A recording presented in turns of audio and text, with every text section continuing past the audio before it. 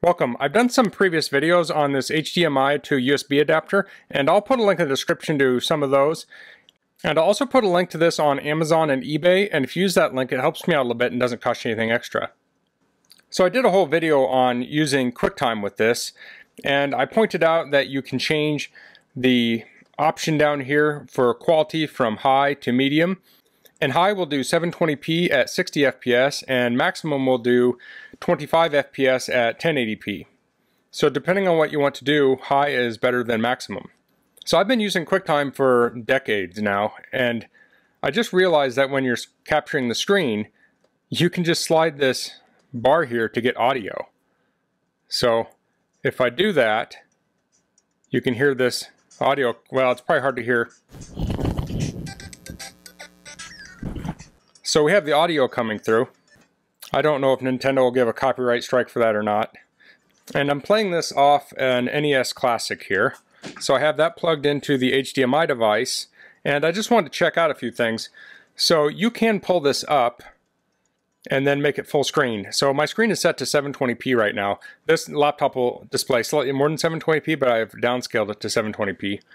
So we have it at full screen now, and if you stop moving your mouse, this will disappear. So you can kind of use this like a monitor. So I wanted to check out how well that works. So I have my remote here. I'll press, well, I need to get back to the menu. Let's see. Okay, so I'm on Mario Brothers. I'll hit start. And I'll hit start again. Okay. And now I'll kill the first guy here, or the first two. So there's latency in here.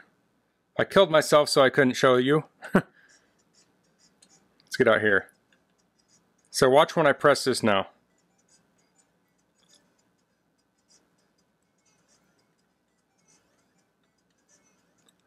So there's probably too much latency to play most games on here, especially if you're playing like Xbox or PlayStation.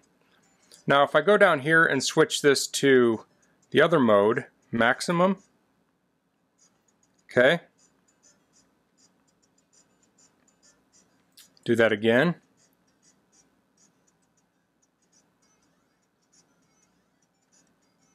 Again, a lot of latency there too.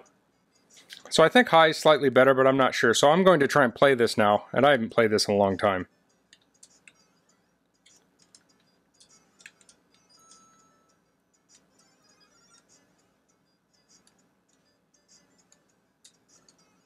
So I'm not trying to get hit. Just I'm jumping at the wrong time.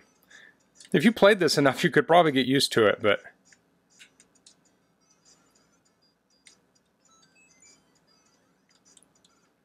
there. So you could potentially hook something in here and watch something on this as opposed to playing a game. So now I'm going to plug a Raspberry Pi in here.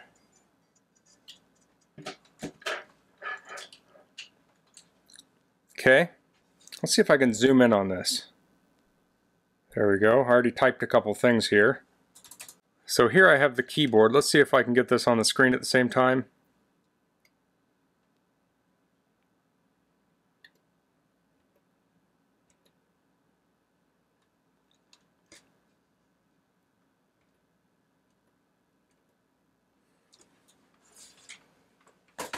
So you can see there's quite a bit of latency here.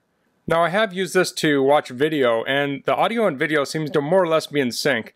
Maybe it's not perfectly in sync, so if you're really sensitive to that kind of a thing, this may not be a good solution for you to do that. So in that case, might be if you had a Roku or something, you plugged it in to use this as a monitor. I don't know if this would be a good option for you or not. So I just wanted to test this out. So if you want to game with this, I think there's too much latency to do that with QuickTime, and QuickTime, in my experience, was the fastest of all the different software that I used on a Mac to try this with. So that's all for this video. If you have any questions, please leave them in the comments. If you like this video, please click like. If you haven't subscribed to my channel, I'd appreciate it if you could do that. And thanks for watching. Until next time, goodbye.